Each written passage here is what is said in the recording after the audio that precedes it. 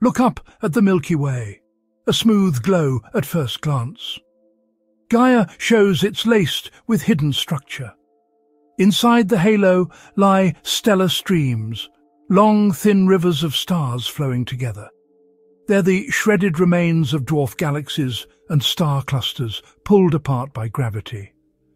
Gaia, an ESA mission, measures positions and motions for over 1 billion stars with exquisite precision. Proper motions turn the sky into a moving map, arrows of motion across the entire heavens. Where stars drift together, coherent ribbons of light begin to stand out. Same direction, similar speeds, the hallmark of a stream moving as one. These arcs wrap around the galaxy, clear signatures of ancient mergers. Data points drift in lockstep, tracing graceful paths through the halo.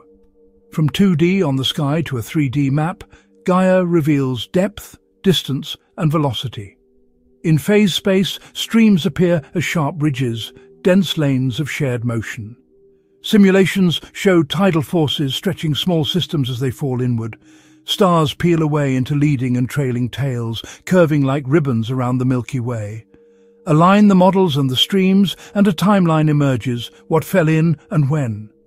Tiny, dark matter subhalos can kink a stream, leaving subtle bends and gaps.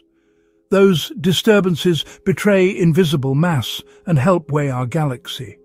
Compare data to models, and the Milky Way's assembly comes into focus. Gaia turns starlight into history, our home built piece by piece.